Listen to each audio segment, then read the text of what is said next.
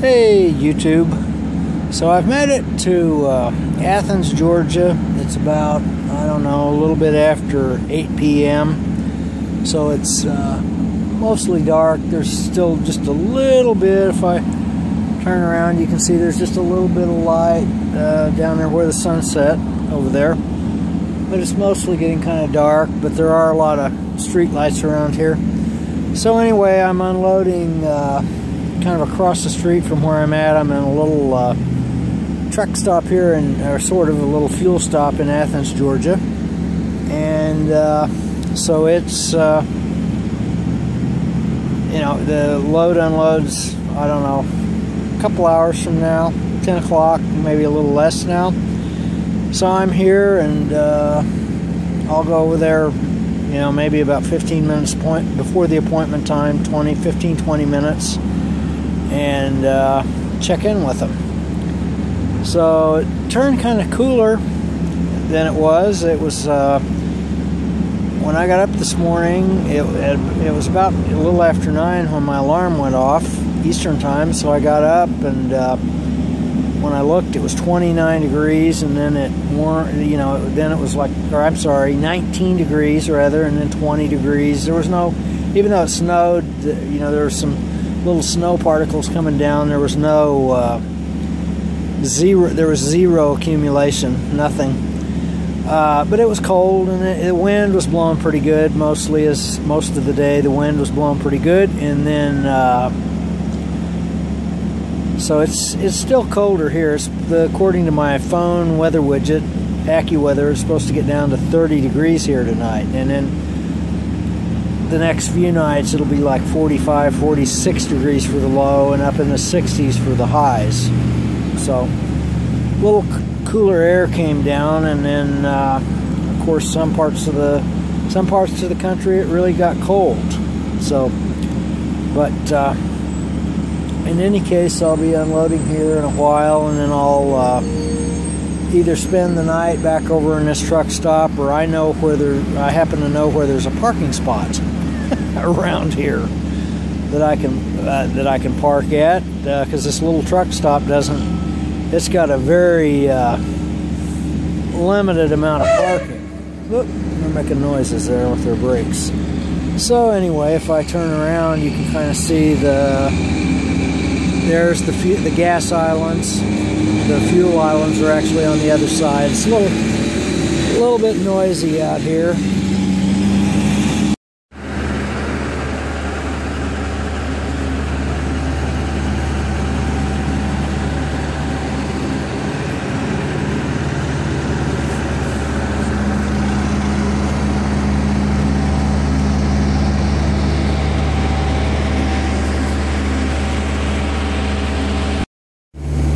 So there's the fuel islands, and then that's the back entrance over there of the fuel stop itself. So I am at the place. It's getting close to 10 o'clock. It's just maybe about 8 minutes before 10.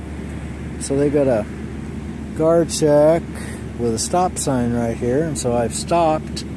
And I think when I was here before, it's been manned, but maybe they don't get here until 10 o'clock. So I'm just going to stand here for a while. Right now, all I see is there's some yard drivers that are kind of coming and going. So maybe somebody will show up in a bit. So as it turns out, I was actually at the wrong building. One of those yard drivers stopped and told me where to go. I was just maybe a block from where I needed to be. So anyway, now I'm backed into the door, and just probably, I don't know, I'm expecting it maybe 2 or 3 hours before the load is unloaded. So anyway, I am here, and then get unloaded, and who knows where the next load will go. I don't know how well it's showing up, probably not very well. What we're seeing there, maybe I can get a little flashlight out of my pocket. What we're seeing right there is that's a wheel chock. but it's different than any that I've ever seen because it's actually got, it's electrical. It's got an electrical sensor, and so if we follow the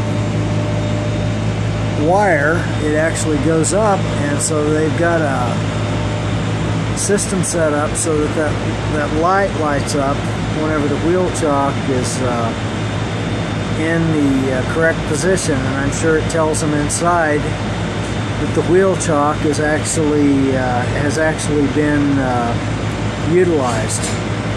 And that little thing right there, down there, right here, that is actually a rodent station, and they have those things to catch any mice or rats that might come along. That's a trap, and so that looks like it.